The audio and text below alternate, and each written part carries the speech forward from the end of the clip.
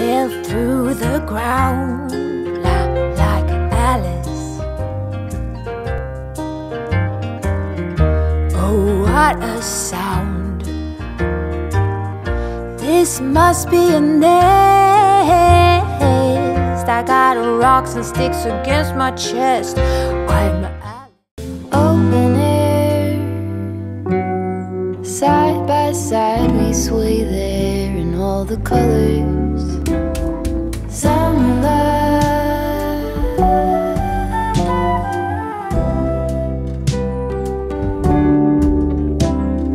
lonesome dove, folded on the lawn chair in all the colors. Summer love,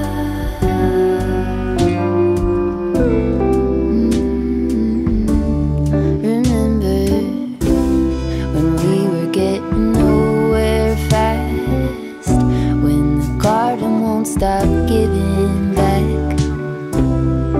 Honeysuckle, fresh cut grass. I could really use some stuff like that.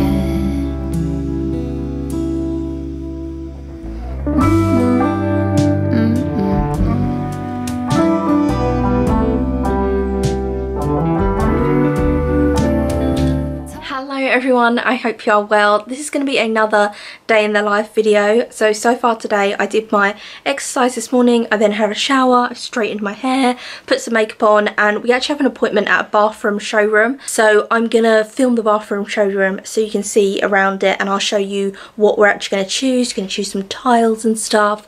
So I've got a pretty chill day today, but I'll just film throughout the day and I hope you enjoy this video. Oh, Susanna, don't cry for me. We had some good years, so let me be.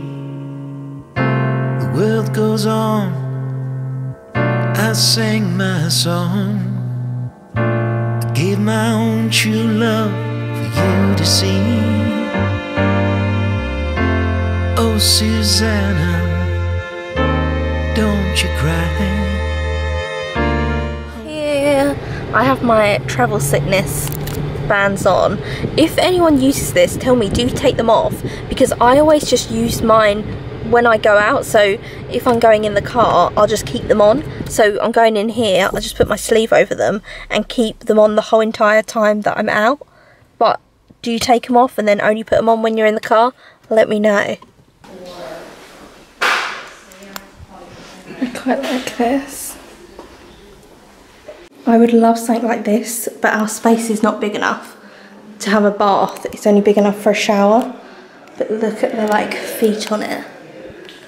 And a nice toilet, huge sink, massive mirror, massive shower. Oh my god. Look how big that is. Oh my god, it's got 2 shower heads. And then look how huge this unit is. Like, our bathroom is probably just the size of this. It's very long and narrow, so this would definitely not fit in it. But this would be a nice bathroom, but not for us. Ooh, that's nice. A little sink with a mirror. Oh wow. You'd have to have a huge bathroom to have it like that. Look how big it is. Appalachian sunrise meets my skin, even with my eyes still closed.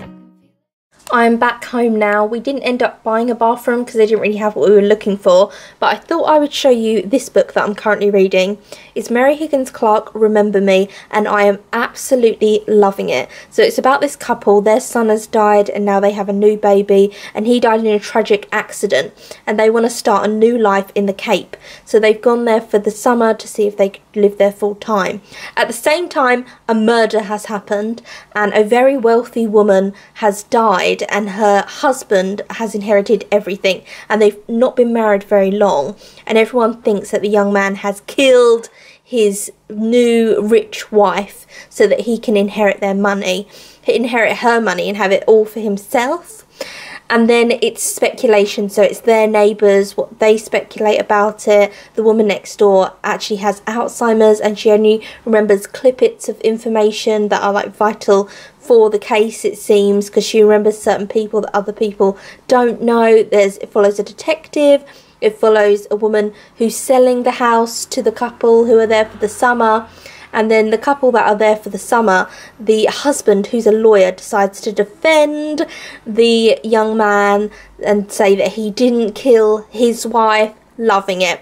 So fast paced, absolutely adoring it so much so far. I would highly recommend it. Even though I haven't finished it, I just am adoring it. It's got oh my god, it's got so much. It's got a really spooky element of it, almost like a haunting element, because she goes into a room and the baby's cradle is rocking by itself. There's no one in the room. Is the house haunted? What on earth's going on? And then she's doing research into who was in this house originally, what happened to them. Dun dun dun. Highly recommend this book. Golden, golden, I'll follow only golden, golden, golden, golden things.